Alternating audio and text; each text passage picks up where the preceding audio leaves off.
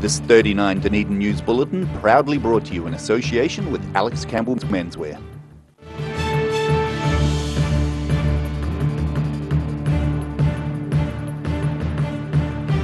Tonight on 39 Dunedin News, beer lovers are in for a real treat as the city's newest brewery releases 2 new brews. The Methodist Mission steps in to offer high school pupils some hands-on experience in the science industry. And he's a self-made millionaire and owns a racing track, and now he's launched a book. We meet Tony Quinn.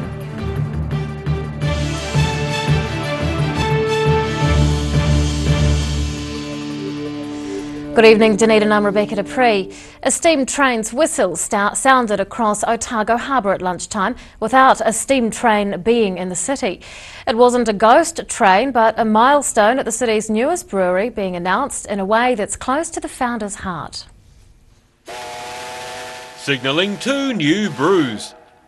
Brewery founder Richard Emerson promised he'd blow his AB steam train whistle to signal the arrival of 2 new beers at the new premises. So today, when he did that, he was as happy as a kid in a candy store. Speaking just before the event, he was practically fizzing. We've got a new brewery with a Hunter for Railway steam in it, and of course we have a steam whistle, and I want to use the whistle to let people know that we have a new beer being released. So hopefully they'll start to think and swirl, a new beer. They'll come down and fill up a flagon. Emerson has long been a fan of trains and brought the historic steam whistle off a Vauxhall resident who has told him he heard it clearly. It's loud, it's a showy for it, yes. Fortification, one of the 2 new brews, is a stronger version of one of their popular brands, at just over 7% alcohol by volume. The other is a Pilsner called Vertumnus, after the Roman god of change. Emerson says the new premises is working well, and the team are working up to producing 3 million litres of beer annually. Daryl Baser, 39 Dunedin News. Police have cordoned off the Highgate Dairy in response to an attempted robbery last night. A man entered the dairy wielding a knife and threatening staff, but eventually left empty-handed. 2 police vehicles were parked outside the dairy this morning. The entrance was cordoned off as a police emergency, with officers inspecting the area. Officers also patrolled the surrounding street, going into neighbouring properties. The offender has been described as a short white male of slim build, dressed in black and carrying a black sports bag. High school pupils with an aptitude for science are getting some hands-on experience. A group of pupils has visited one of the country's leading innovators in the modern engineering arena as part of a program organised by the Methodist Mission, and the program's coordinators are hoping to expand. Blinding them with science. From the classroom to the factory floor. This group of high school pupils visited Scott Technology this week to get a hands-on appreciation of how science can work in the workforce. The scheme is run by the Methodist Mission, and its business coordinator, Jimmy McLaughlin, says the Science Works program is helping further educate some of the city's youngsters. The idea behind the program is to give Year 9 and 10 students a really good behind-the-scenes hands-on look at where science can lead them in terms of career pathways, and hopefully to encourage them to get involved with science in Year 11 and beyond. He says the organisation is hoping to grow the program. So we're looking to expand the program next year. We're funded for the 3rd and 4th term. So we're going to give it an initial go with the 4 schools that we've got lined up. We're really hopeful that with the support of businesses like Scott that the program's going to be successful, and we can look to carry it on in the future, increase the number of schools that are involved, increase the number of students, and then we've had great support from local business, so really excited about that for next year. McLaughlin says they hope the short course is intensive and hands-on. The initiative is funded by the Ministry of Business and Enterprise, and McLaughlin says they're working with pupils from Bayfield as well as Kaikorai Valley College. Daryl Baser, 39 Dunedin News. Heightened police activity has been reported in the High Street area this afternoon. Dunedin police were called to the temporary courthouse on High Street following reports of a man harming himself. Police say it's not clear whether the man was due to appear before the court or if he was just in the area. He has since been taken to Dunedin Hospital. The man behind the Highlands Motorsport Park has written a book. Tony Quinn is a self-made millionaire and he was in town to officially launch his new work. Quinn is named as one of the 200 richest people in Australia, and he told the expectant crowd he's not finished doing business just yet. Signing his book 0 to 60 at an official launch, Tony Quinn says it was an interesting and thorough process getting his story on paper, one that took 3 attempts and 3 authors to complete. I'm just used to telling stories, but the author, Robert, went to great detail and great research to check out, I guess, that the story was authentic, and that impressed me quite a bit. The self-made millionaire owns the Highlands Motorsport Park and has written the no-holds-barred book to record his story for future generations. At the launch, he talked about his love of motorsport and gave tips in building a successful business career. I think that if people are looking for money or whatever they're looking for, it's everywhere. It doesn't matter what business you choose to do, so long as you're good at it and you focus on it. He sees many opportunities for growth in the region. The thing that I see, particularly in this region, and the opportunity, the obvious opportunity, is the tourism thing. Highlands has grown each year we've been open, and last year I think we grew about 30%. Although he's not finished growing his business, his passion for motorsport means he'll still be out on the track. And I just spoke to Brian Budd about 2 hours ago about developing a series in New Zealand with the GT3 in mind. So that's probably where I'm going to end up going, is more towards the management of the categories. I'm still going to race, but not competitive. I don't race competitively now, I just race to enjoy it. His book was released on Monday and already 0 to 60 is on the bestsellers top 10 list for non-fiction. Quinn is now on a nationwide book launch tour. Dee Karen, 39 Dunedin News. Still to come on 39 Dunedin News, we take a look at what's involved in organising local body elections, and budding broadcasters opened their mics as part of a nationwide campaign. So August is our winter sale month, up to 50% off. This winter hasn't been cold enough until now, but we have to get rid of all this stock. We've got all these jackets. Also, to keep you warm and me happy, at 50% off, we've got all this knitwear. For all of August, we've got great savings on moleskins and jeans. Plus, we've got all these warm shirts, look at them all, from $50. Every reason, every season, we're proud to dress the region. Alex Campbell Menswear, it fits. First in, best dressed. You can make a difference for the SPCA this Cupcake Day. It's the sweetest way to help animals in need. For more details, go to spcacupcakeday.co.nz. Mobility Solutions Centre Dunedin provides products to improve your independence, comfort and safety. Contact the team at 4777 195 or visit mobilitysolutioncentre.co.nz.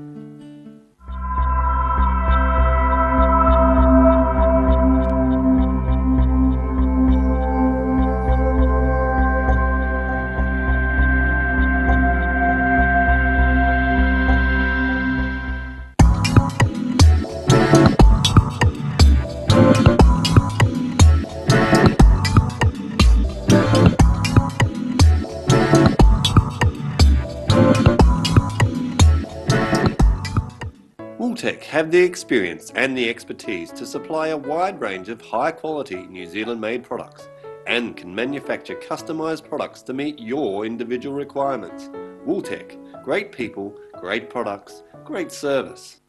Driving Miss Daisy is a safe, friendly and reliable companion driving service. Hello Jean, where are we off to today? We form genuine friendships with our clients and help them to remain independent.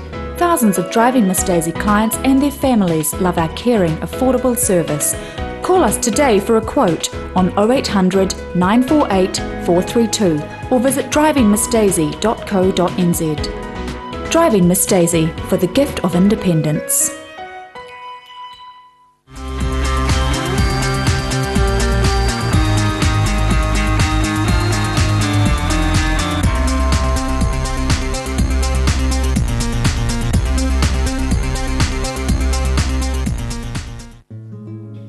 Thinking of services for older people? Think Enliven. Enliven is a service philosophy where people come first. Enliven is about choice, activity, relationships, respect and security. You can enliven your health, your friendships, your life, no matter what your age. For more information, go to psotago.org.nz or call 4777 115. We need your help to rebuild our animal centre urgently. Please give a little today. When someone is affected by cancer, the Cancer Society is here to help. Please give generously this daffodil day. With your help, there is hope. Welcome back. Nominations close soon for the local body elections, and it's a busy time for the officials, especially those at the helm. Dunedin Returning Officer Pam Jordan has one of the busiest jobs, and she joins me now. Good evening, Pam. Good evening. Just for a wee bit of background, tell us how long you've been in this role. I've been electoral officer for, this is my fourth election, and I was deputy for, I think it was 3 prior to that. So I've been involved in elections for over 20 years. Wow. What's changed in that time? Well, back in the 80s, of course, local body elections were run much like national elections, where there were polling booths all over the community in schools and halls and things like that. When 1989 amalgamation came around, it changed to postal vote, and all local authorities now conduct postal votes. And also during that time we've changed from having a whole heap of people in the town hall on Saturday of election day counting votes, right to contracting out our vote counting and processing to a contractor, and the majority of local authorities do that now as well. What's involved in coordinating an election? Oh, well, there's quite a lot to do in terms of, getting everything ready for nominations, preparing information for candidates, nomination forms and things like that. During the nomination period at the moment, we have all our governance support team involved, and when nominations pick up, as they have done in the last couple of days, it's sort of all hands on deck and everyone pitches in to help on that. But also, I mean, we're not the only team that gets involved. Our marketing and communications team gets involved in advertising and sort of promotion of the election. We have our customer services agency who deal with lots of public inquiries and candidates inquiries and things like that, and of course our planners deal with candidate signage inquiries and things like that as well. So there's a lot of involvement across the organisation. And a lot going on. How different is it this year without the SDHB election? Well, obviously we've got fewer candidates to deal with, and once the election comes around, people won't have that issue on their voting papers to vote for. Now, there was a bit of an article in the ODT today about the low numbers thus far of nominations for some posts. Have you had a bit of a flurry today in response? Yes. That could be said to be the case. It was very slow for the first 3 weeks, and I think it was the same across Otago. But yes, yesterday and today we've certainly had more candidates in, and we're expecting more between now and Friday at noon. Yeah. What effect do the regulations have on how candidates conduct themselves? Well, there's a lot of things that candidates actually have to bear in mind, from who can nominate them to their advertising requirements and signage and things like that. They have to keep track of their electoral expenses and donations and put on a return at the end of it. We provide a candidate handbook with all that information in it, and all candidates are able to access that and read up on it. And Postal vote this year? It is, yes. Are there any it has been since 1989. Yeah. And that's not likely to change? No, I shouldn't think so in the immediate future. Online voting's not going to pop up and be an option for us at some stage, do you think? Well, there was supposed to be an online voting trial this year that some local authorities had signed up for. However, the government decided not to proceed with it this year in the end. Oh, goodness. Make things a lot easier for some of us. And your job potentially a wee bit easier. Dunedin Returning Officer Pam Jordan, thanks so much for your time. Thank you. After the break on 39 Dunedin News, the silence is broken at the Central City Library, but for a good reason. And we find out how a Central Otago ski field is keeping skiers safe in an unpredictable environment.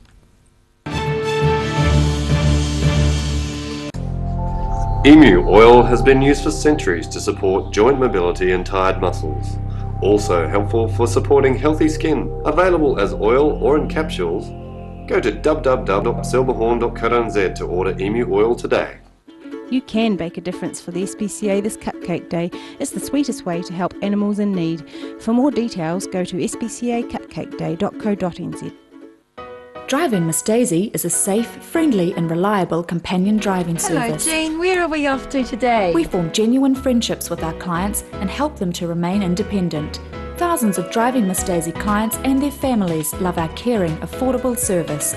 Call us today for a quote on 0800 948 432 or visit drivingmissdaisy.co.nz. Driving Miss Daisy for the gift of independence.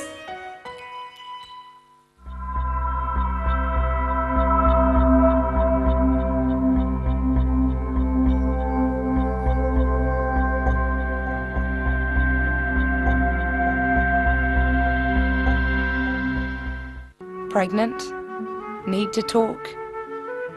24 hours a day, 7 days a week. Pregnancy counselling services are here to help. It's free, it's confidential. Call us now on 0800 773 462.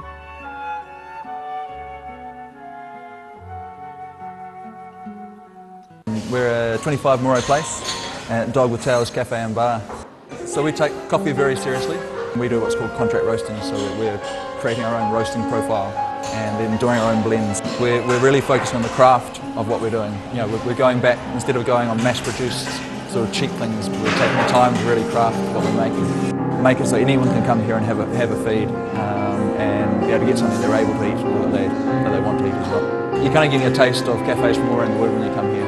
Mobility Solution Centre Dunedin provides products to improve your independence, comfort and safety. Contact the team at 4777 195 or visit mobilitysolutioncentre.co.nz. So August is our winter sale month, up to 50% off. This winter hasn't been cold enough until now, but we have to get rid of all this stock. We've got all these jackets. Also to keep you warm and me happy, at 50% off, we've got all this knitwear. For all of August, we've got great savings on moleskins and jeans. Plus we've got all these warm shirts, look at them all, from $50. Every reason, every season, we're proud to dress the region. Alex Campbell Menswear, it fits. First in, best dressed. We need your help to rebuild our animal centre urgently. Please give a little today. When someone is affected by cancer, the Cancer Society is here to help. Please give generously this Daffodil Day. With your help, there is hope.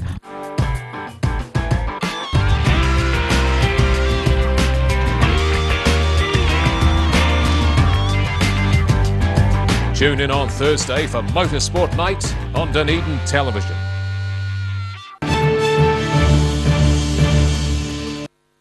Welcome back. Silence was broken at the Dunedin City Library as a group of teens filled the airspace with constant chatter. However, it was fully sanctioned by staff and part of a nationwide campaign celebrating community access radio. It's a first for the Youth Zone team and was also a chance to let budding broadcasters flex their vocal cords. Taking over the airwaves. And welcome back to Otago Access Radio 105.4 FM, and we are live from the Teen Readers Space. at the Dunedin City Library retreated to a live radio show as part of the nationwide campaign, The Big Listen.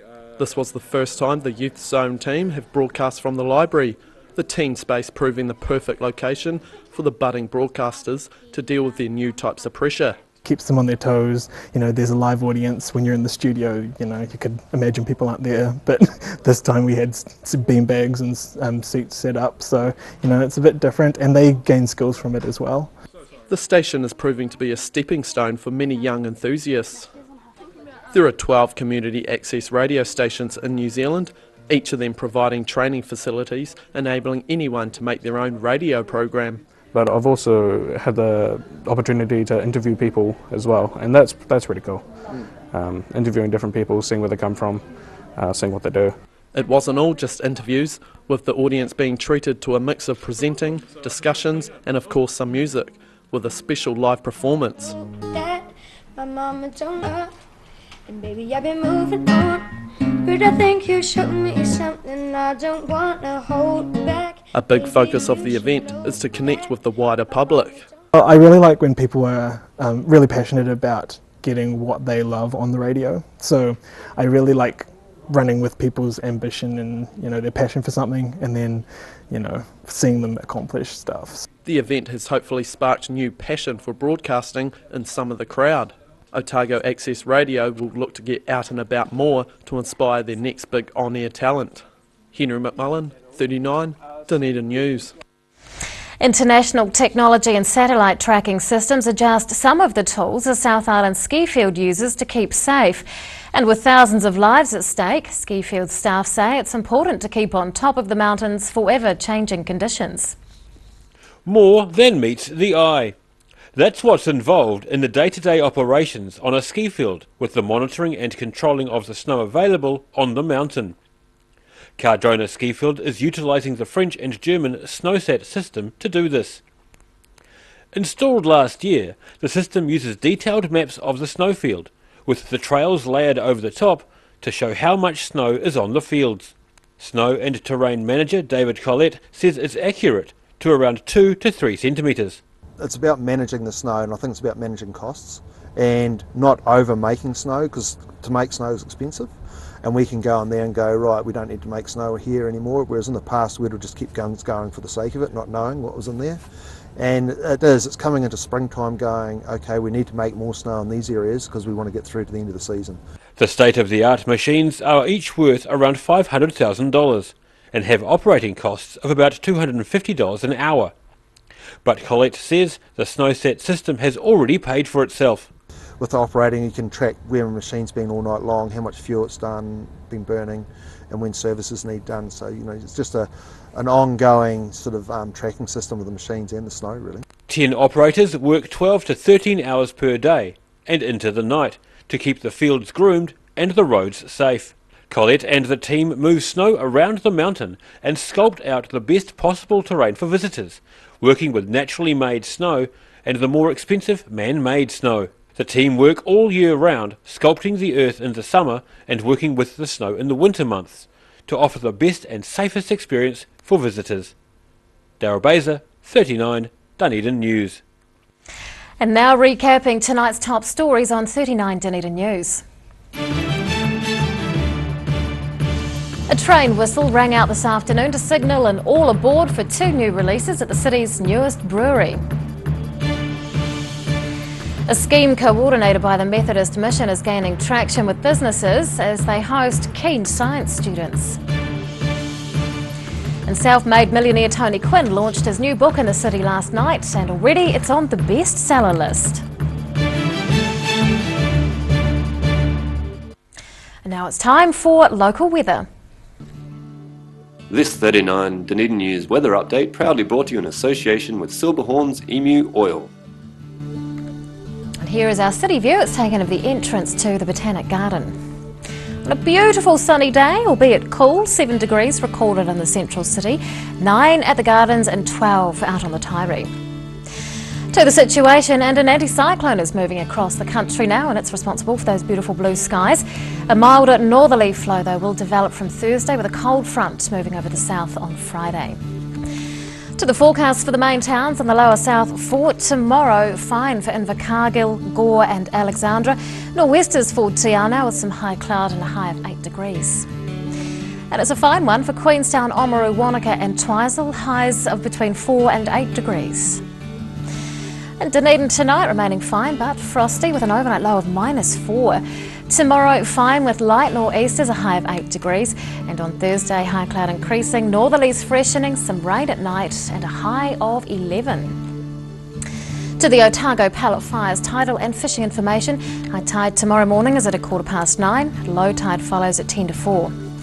And fishing conditions are looking fair tomorrow. The best time to have your line in the water is just after 6 p.m. And that's all from the team here at 39 Dunedin News for Tuesday. We'll see you again tomorrow. Good night.